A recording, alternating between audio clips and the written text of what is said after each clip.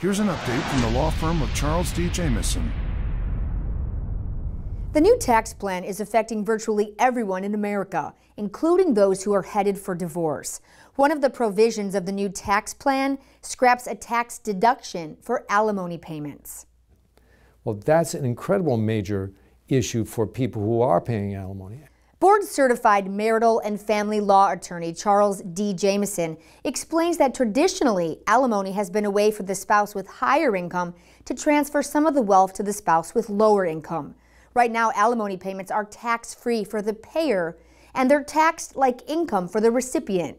After December 31st, 2018, the opposite will be true. Many divorce attorneys agree the change will make negotiations tougher and lead to less spousal support.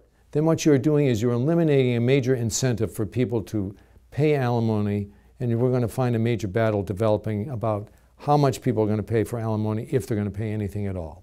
Upholding family rights and defending against injustices. The law firm of Charles D.Jamieson, PA, can answer any questions you may have about divorce or legal separation. They understand it's an extremely sensitive and important issue, and they are there to assist you.